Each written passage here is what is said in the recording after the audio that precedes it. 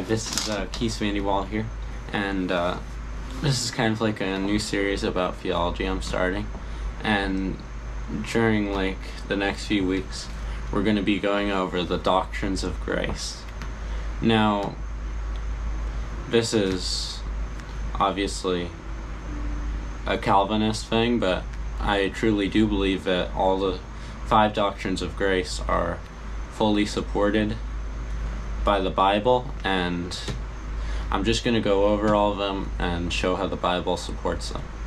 And if you want to watch, you can. If you want to stop watching, that's fine too. So today the point we're going to be going over is the first point of the Doctrines of Grace, and it's total depravity, the sinful condition of man wherein we are not able to do any spiritual good before God that could please him.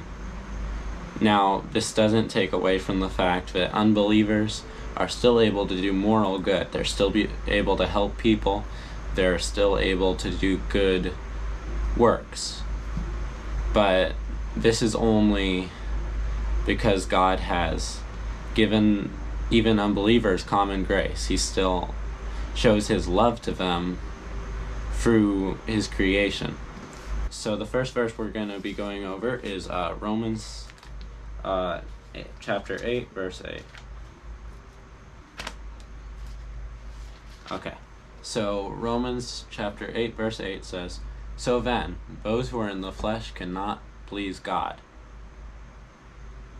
And yeah, I think that's pretty simple. Those who are in the flesh cannot please God.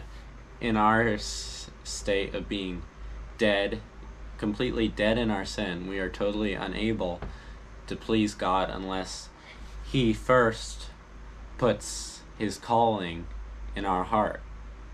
That's the only reason we're ever able to reach out to him. John chapter 6 verse 44 says, "No one can come to the Father unless the Father draws him." It's interesting to note that actually the Greek root word for draw in John chapter 6 verse 44 is not draw. That's how it's been translated in the English translations, but the original word is actually drag. Next verse we're going to do is Romans 7:18. Romans is just like a really good book to go to for our theology. Okay, Romans chapter 7:18. "For I know that in me, that is, in my flesh, nothing good dwells. For to will is present with me, but how to perform what is good, I do not find. For the good that I will to do, I do not do, but the evil I will not to do, that I practice.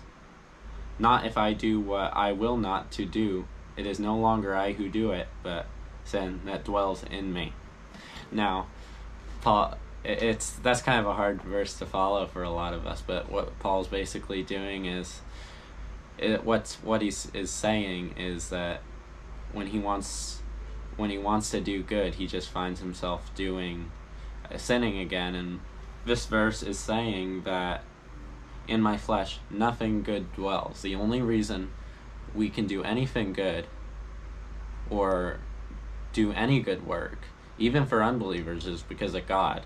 It's not just because he created them and they're using their free will to somehow do some good works. The only reason anybody can ever do good works is because of God's grace.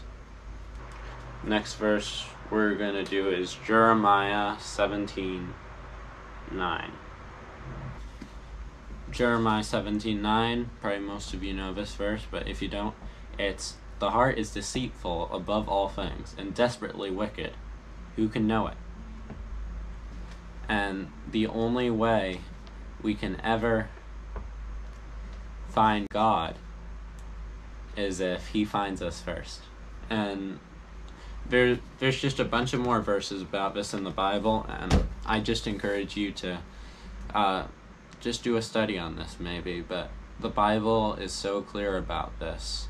And whenever somebody says, like, like God doesn't want to take away from our free will, or he doesn't want to limit our free will. I'm just like, what? Like, this is the God of the universe we're talking about. And you're talking about him taking away our free will? I think we should be a lot more concerned about downplaying God's sovereignty or his authority over every aspect of our life. I think that's the thing we should be worried about. This is just like kind of like a little rule I like to keep in my mind. It makes it easy to remember this. There's both. There's man's free will and there's God's sovereignty. But free will never go beyond the limit he and his sovereignty has put down. And we'll go over that a little more. I just kind of wanted to do this video, and I hope you enjoyed it. Thanks for watching, and please subscribe to my channel for more videos like this.